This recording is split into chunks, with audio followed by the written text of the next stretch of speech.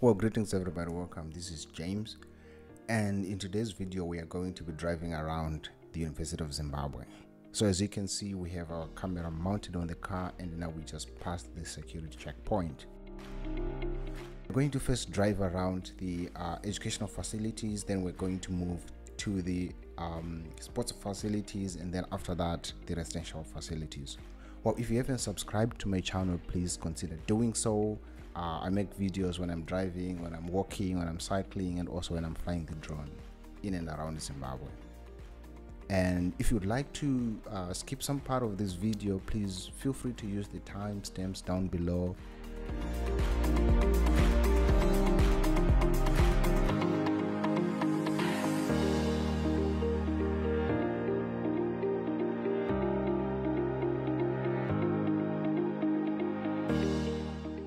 So now we're just driving towards the faculties. I think on our left we have the College of Health Sciences, and on the right hand side is the Science Center. And now we're just passing the College of Health Sciences. So this is the roundabout that if you go right, you're gonna go to the Science Center, so where you find physics, mathematics, computer science, and so forth. But for now, we're just gonna drive all the way to the Faculty of Engineering. So to our left, that is the Faculty of Engineering. I think at some point I'm going to turn left and then drive towards the Mechanical Engineering department.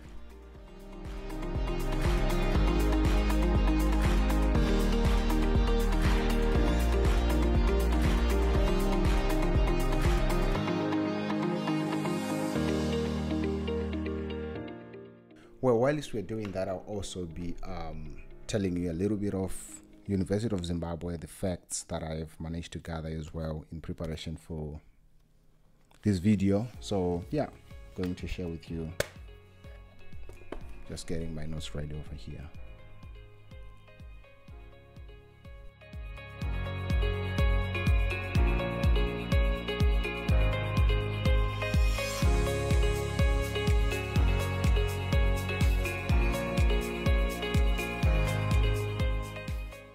And at the roundabout, we're going to turn left and then have a look at the civil engineering department, electrical engineering department.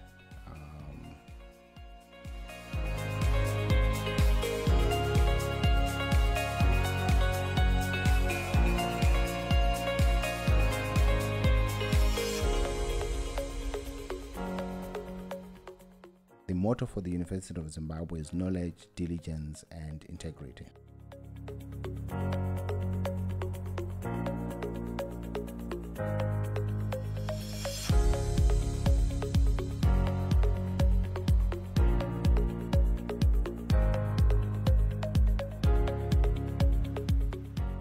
The 140 professors, 183 senior lecturers, 450 lecturers, and about 100 teaching and research assistants. Well, now back to the video. We are driving towards the Faculty of Education, if I remember.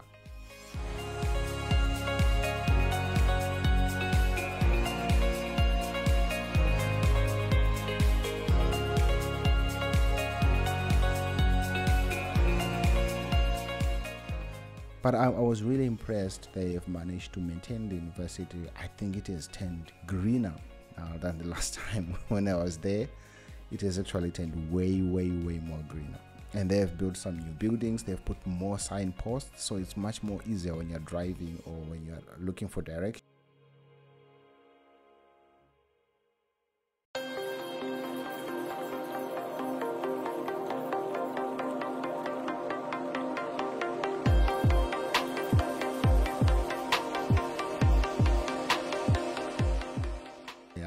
About 345 academic staff members with PhDs, and currently, as of the 2021 to 2022 academic year, there are 17,800 undergraduate students, and there are 2,700 postgraduate students, and a little bit on the set side, there are like 300, only 300 international students. So about the University of Zimbabwe, it is the oldest and the leading university in Zimbabwe. It opened in 1952 as the University College of Rhodesia, which is now Zimbabwe, and Nyasaland, which is now Malawi. Yeah, when it was opened, it was initially affiliated with the University of London, and it was later renamed to the University of Rhodesia and adopted its present name upon Zimbabwe's independence in 1980. Oh, I'm talking too much. I have no idea where we are in the video now because I'm looking at the notes. I think now on our right, we just past the main library, and on our left, that was the entrance from Mount Pleasant Road, if I remember correctly. Right. And if we continue down that road, we'll go to other residential areas as well. But now we're going to turn right, so that we can, so that we still explore a little bit more about the educational side, the lecture theaters and so forth.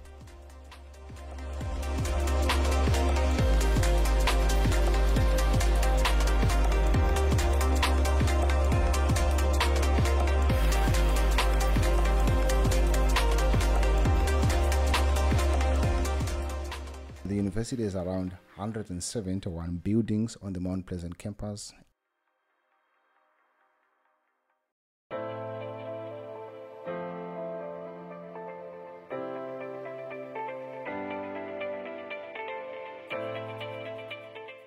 So now we are just driving towards the geology, urban planning, geoinformatics, and I think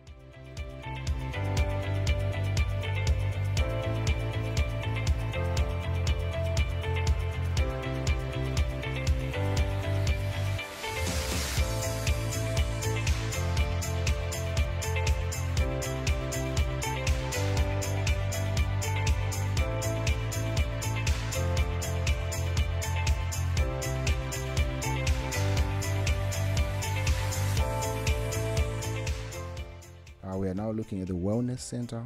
That's where the swimming pool used to be, and just when you're turning right now, what is coming to our view, that is the senior room.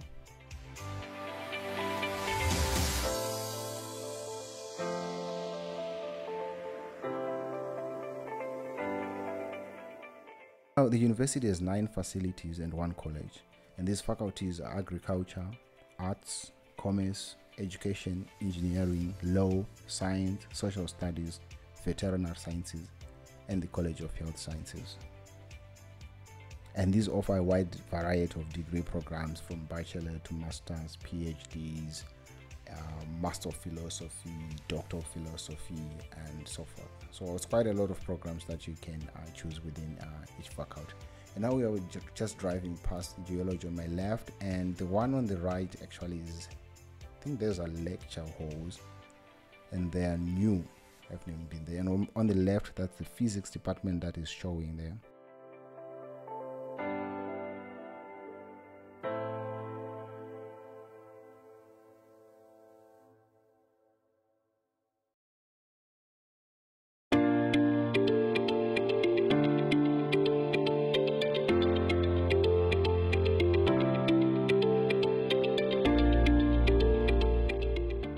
Pretty sure these are lecture theaters,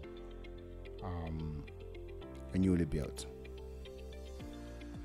So the universities are accredited through the National Council for Higher Education under the Ministry of Higher and Tertiary Education.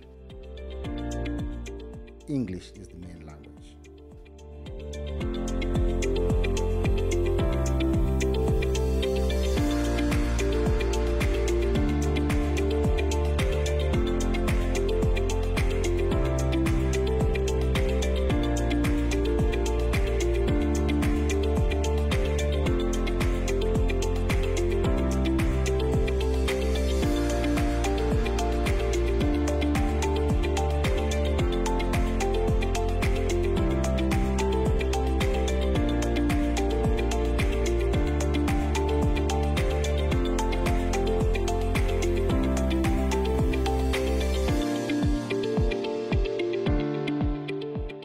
On our right, that is new, and it is the Zimbabwe Space Agency and other buildings, other stuff as well.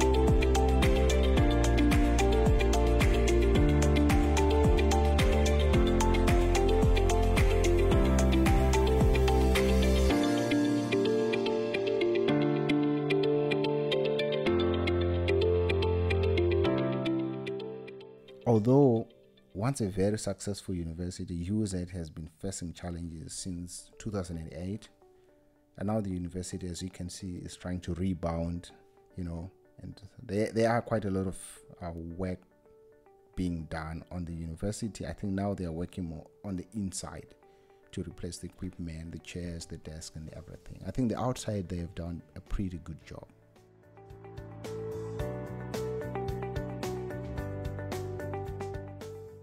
Yeah, the university also in the past years faced criticism for awarding fraudulent degrees.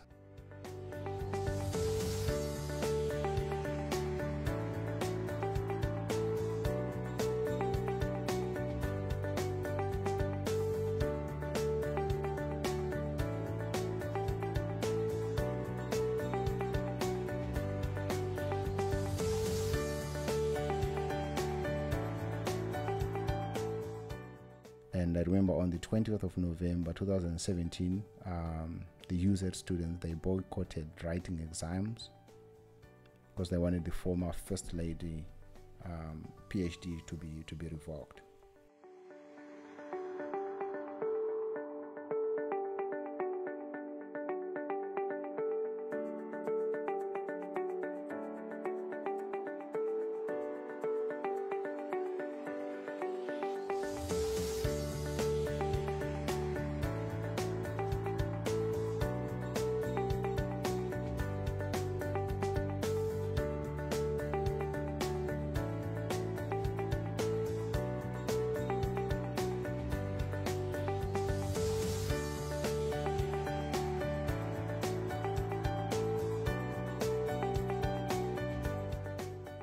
So the university prayer, it says, "Eternal and ever blessed God, we offer thee our worship and our praise.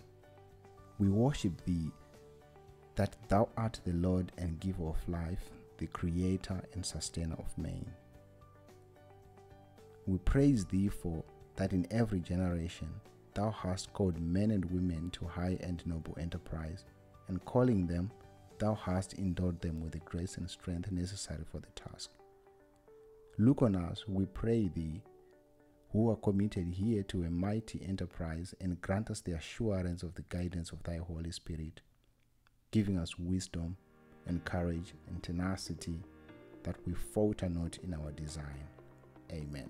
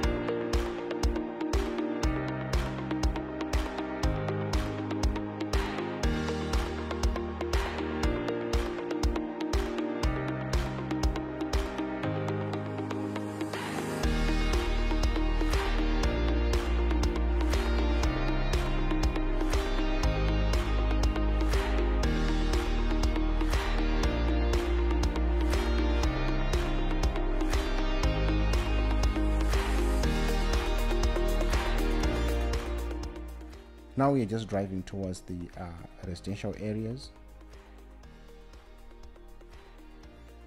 So on the main campus there are 5 residences for women, and these are Swinton Hall, Complex 1, Complex 4 and Complex 5, and Kari Sanders. I hope I pronounced that name correctly.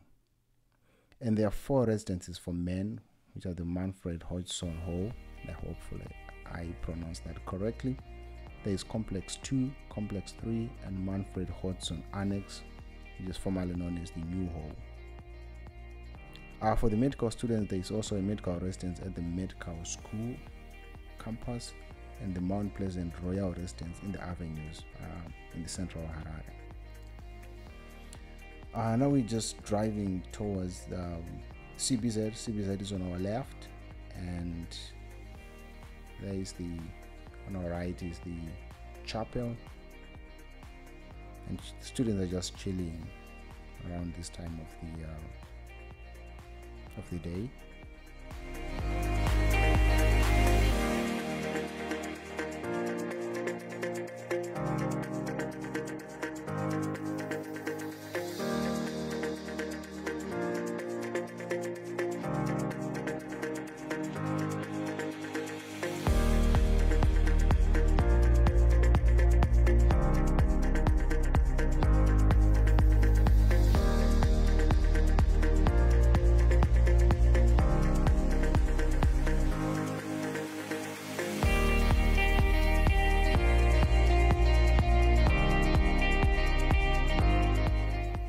I hope you're enjoying this drive, and if you haven't subscribed to my channel, please consider doing so.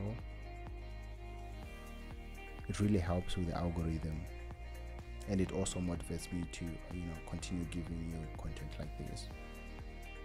And if there is anything that you'd like to see in my videos, or for me to improve or add or remove, just please let me know in the comment section down below. So now we're still just driving around the residential area. I think the rest of this video is going to be about the residential areas. So now we are driving past. I have no idea. If you know exactly this moment, just type it in the comment section.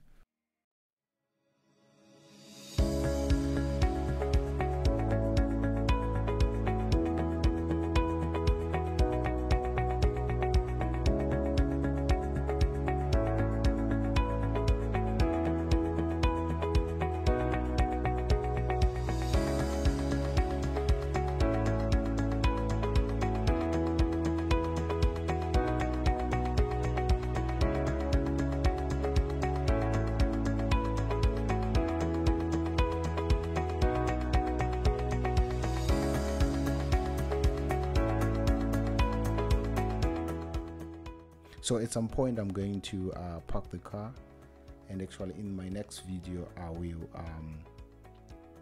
will be taking a walk through the main library, some faculties, and then talking to students about life at the university, and also get to visit the sports center and see some guys playing football, basketball, tennis.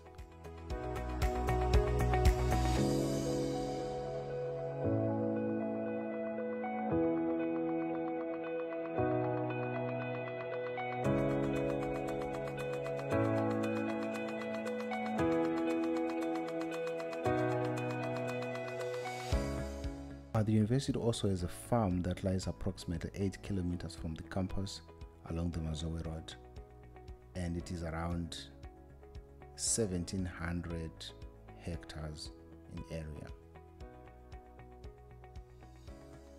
I still like the vibe. The guy on the left is just dancing and enjoying life after a hard day's work.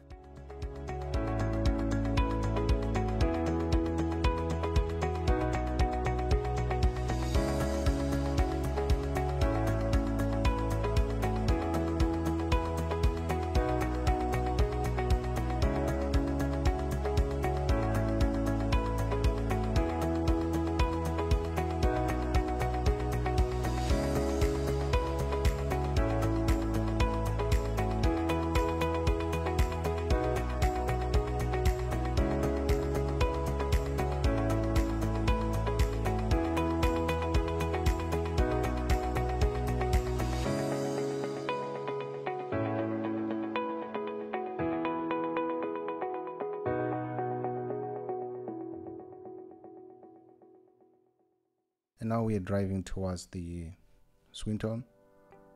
I only know Swinton. Probably, I'm not sure if that's the most popular, but I have heard the word Swinton a lot when I was at the university, even though the residence was closed.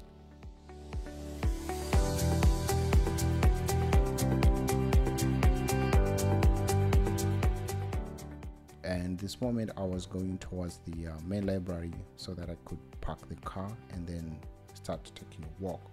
So if you haven't subscribed, please make sure to subscribe so that you get notified, and also activate that notification bell.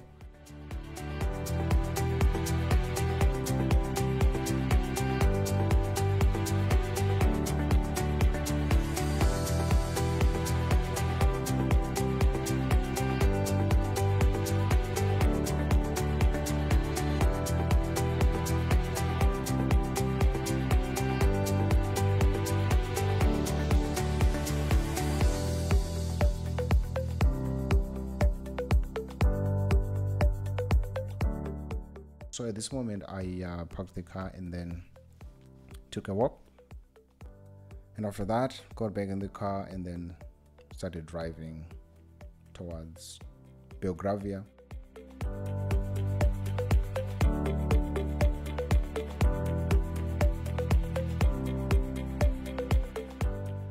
But now the university has this policy that when you are leaving the campus, they will search, they will ask you if you have a tinted car, tinted windows. They will ask you to lower them down. They will take a look into the car, and they will also ask you to open your boot.